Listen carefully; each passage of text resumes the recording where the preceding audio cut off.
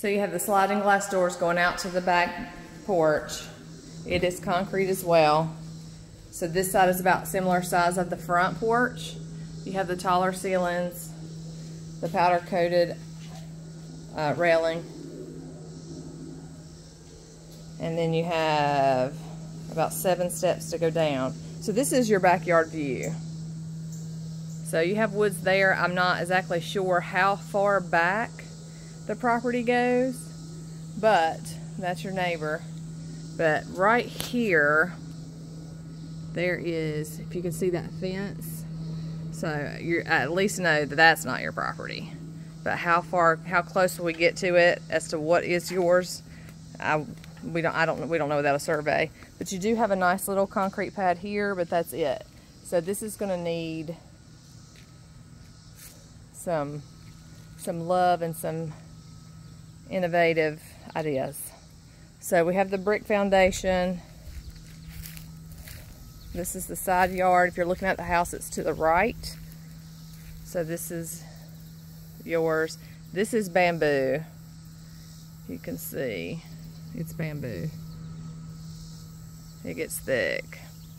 But we have a crawl space. So to answer the question, it does have a barrier down. Encapsulated, no. But it does have vapor barrier down. They don't usually encapsulate unless there's an issue.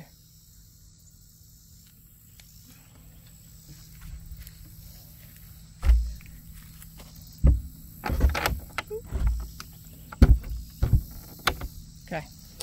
So this is this side of the house. Again, you have the crawl space, which is what you wanted.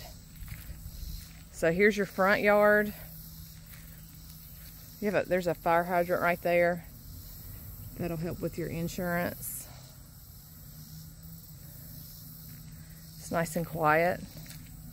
But you have, you just need some good grass. But it's a nice, nice good sized front yard. They have seated. Again, you have the concrete sidewalk and the concrete driveway.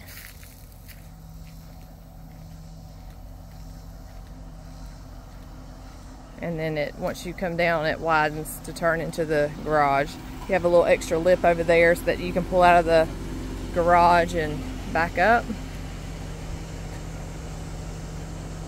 There's the door. There's your new HVAC unit. And then I'm going to assume that your line pretty much comes with this tree line. Over in this corner, again, I'm not sure how far it goes into the woods. That is your bathroom window.